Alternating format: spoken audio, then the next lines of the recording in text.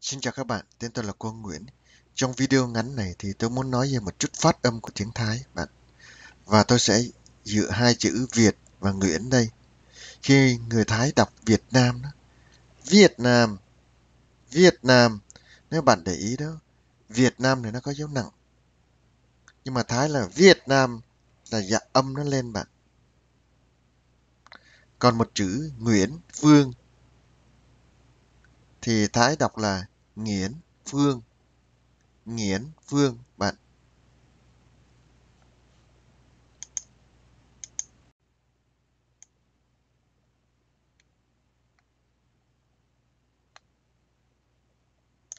Tôi sẽ ôn lại phát âm căn bản của tiếng Thái bạn.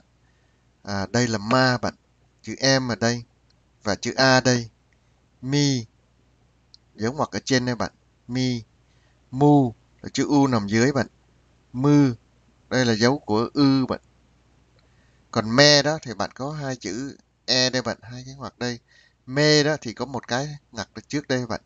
Còn meo đó thì bạn để me đây là bạn cộng chữ vo quẹn đây là meo. Mo, đây là chữ O bạn. Mô thì bạn có chữ O đây, để đằng trước. Còn mơ đó thì bạn phải cần hai chữ bạn.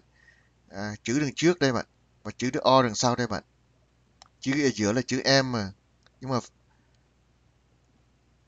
còn mơi đó thì bạn đổi chữ do giặc đây bạn. Bạn đổi chữ O này qua chữ do giặc thì thành mơi. Kế tiếp thì mình sẽ đi vào chi tiết thêm để thay đổi âm nha bạn nhé. Chẳng hạn như là chữ ma đây bạn. Và bạn để chữ ngo ngu đây nó ra là nang bạn. Na đây là nang. Còn bạn muốn chữ nai đó thì bạn đổi chữ ngo ngu này thành do giặc đây bạn. Đây là nai. Now đó thì bạn đổi cái chữ cuối là chữ vo quẹn bạn.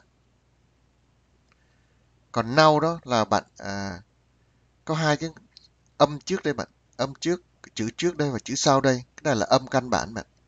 Nay đây cũng là ai đây bạn, căn bản. Còn năn đó bạn đó thì bạn sẽ có cái dấu ngoặc lên trên đây, chữ N ở đây. Còn năm đó thì nó có âm đây là cái xã căn bản bạn. Còn chữ mo đấy, là o đây bạn nhé. Đây là mong thì bạn để cho ngo ngu đi, thay là thêm chữ ng đây bạn. Còn moi đó thì bạn để chữ do giặc đây là moi. Hơ đó thì bạn phải cần hai chữ bạn. Đây là chữ H ở giữa là chữ H bạn. Hơ là bạn cái chữ đường trước và chữ cuối bạn. Ơ là âm ơ. Đây là cái âm căn bản. Còn hơi đó bạn thì bạn đổi chữ O này thành ra chữ do giặc đây bạn. Đây là hơi. Hơi. Còn hoa đó thì đây là chữ H đầu tiên bạn. Đây là chữ O quẹn và chữ A đây là hoa. Hoa. Còn hoai đó như là khoai đó bạn đó thì bạn cộng thêm chữ do giặc đây bạn.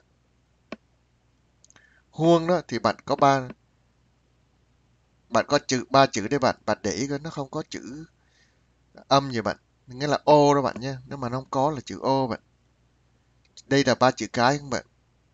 Chữ H, chữ vo quẹn, chữ ngo ngu là huông. Còn chữ mu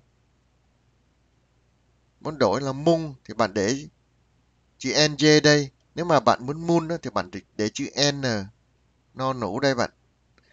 Mà nếu mà bạn muốn đổi ra chữ mui đó, như là khủi gì đó, thì bạn để chữ do giặc đằng sau bạn. Ui, ư, thì đây là có chữ ư căn bản bạn. Mưa đây là cũng chặt căn bản luôn bạn. Chữ giữa là chữ M, còn mấy cái khác đó là ưa. Mươn, thì bạn chỉ thêm chữ N đây thôi bạn. Chữ no nủ đây thôi, cuối cùng đây thôi. Còn mua thì bạn nó có chữ vo quẹn mấy cái dấu oắt lên đây bạn. Mi, thì bạn muốn minh đó, thì bạn để chữ NG đây. Nếu mà bạn muốn chữ khác, chẳng hạn như mít thì bạn chỉ để chữ T to tàu đây bạn. Hay là đo đệch. Mia, đây là cái căn bản bạn. Ở giữa là chữ M, còn mấy chữ khác đó là tượng trưng cho chữ ia. Miêu, miêu đó thì bạn cộng thêm chữ vo quẹn đây bạn. Bạn có miêu, bạn cộng vo quẹn này thì thành miêu. Miên đó thì bạn chữ mia đây bạn cộng chữ n ở đây thành miên. Còn miêu đó thì bạn có y đây, bạn để vo quẹn đây. Đây giống chữ hưu, quặng hưu đó. Thì đây là chữ y và chữ vo quẹn đây. Còn mưa, rồi đây tôi có một câu cuối cùng. Mưa rơi khui bia, mưa rơi khui bia. Đây là chữ mưa bạn, mưa, mưa là trên đây. Rơi, rơi là ơi.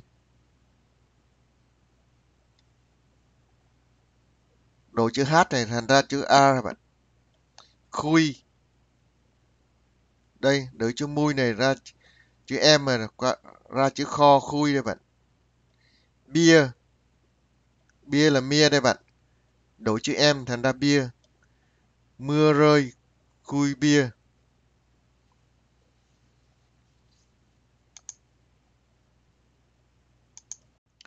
Vừa rồi đó thì mình chỉ ôn lại cái căn bản phần âm thôi bạn. Chỉ khi mấy cái chữ nó không có nghĩa lý gì bạn. Đây là chữ Việt Nam và đây là chữ tôi nghĩ tương tự như chữ Thái, phần âm thôi bạn nhé. Bây giờ mình sẽ đánh vần sau. Nguyễn Phương bạn.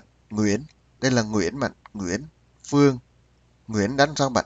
Đây là Nguyễn nhá. Bắt đầu thì bạn lấy âm ia bạn. Ia. Ở giữa thì không tính bạn nhá. Nghĩa là ba cái dấu kia là ia bạn. Đây là cái âm căn bản. Ia. Rồi bạn muốn nghia thì bạn để chữ ngo ngu đây bạn. Ngo ngu đây là nghia. Rồi bạn muốn dấu Nguyễn đó thì để chữ họ bạn. Chữ họ trước chữ ngo ngu đó thì nó làm cho hai thôn bạn nhé. Thì đây là ra nghĩa. Ia, nghia, nghĩa. Rồi cuối cùng mình để thêm chữ N ở đây bạn, chữ non nổ đây. Thì ra nghiễn, nghiễn. Thì Thái nó đọc chữ Nguyễn chắc không bao giờ mà đúng đâu bạn. Nó ra nghiễn, nghiễn, nghiễn. Thì cũng gần gần đúng đấy bạn. Nguyễn thì nó đọc nghiễn, nghiễn. Thì mỗi nước nó có phát âm khác nhau bạn. Còn Phương đó thì mình bắt đầu chữ âm ưa bạn nhé. Ở giữa không tính, ba kia là chữ ưa bạn. Thì kế tiếp là phưa là mình để chữ phờ đây, for phương đây bạn, ở giữa đây, phưa. Và cuối cùng mình để chữ ng đây bạn, là phương. Thì Thái đọc phương thì cũng giống giống Việt Nam bạn. Đỡ hơn là nghiễn, nghiễn phương. Còn chữ Việt Nam đó thì chữ Nam là dễ đó bạn. Chữ Nam thì mình đánh ra giống chữ Việt Nam thôi. Đây là chữ N, no nũ, A và chữ M Nam. Còn Việt đó thì bắt đầu mình âm ia bạn, ia, ia. Và mình để chữ vo vẽn đây là via. Và cuối cùng mình để chữ đo đạch là Việt, Việt, Việt. Có thể để chữ T bạn. Việt. Thì nó đọc Việt đó. Việt là mình xuống bạn không? Thái thì đọc Việt, Việt. Thì Việt Nam, Việt Nam. Đây là đọc Nguyễn đó, thì ra nghiến, nghiến, nghiến. Còn Việt đó, thì ra Việt, Việt, Việt. Còn chữ Nam với chữ Phương thì tương đối nó cũng âm cũng giống bên Thái mà. Gần gần giống nhau. Nghiến, Phương, Việt, Việt. Thái nó không có dấu chậm bạn, nó cứ lên Việt, Nam. Hẹn các bạn trong video tới. Trong video này những cái âm là tôi tự viết ra bạn. Nếu mà bạn nào có ý kiến tốt hơn đó thì mong bạn comment ở dưới cho tôi để tôi học hỏi thêm bạn. Cảm ơn bạn rất nhiều.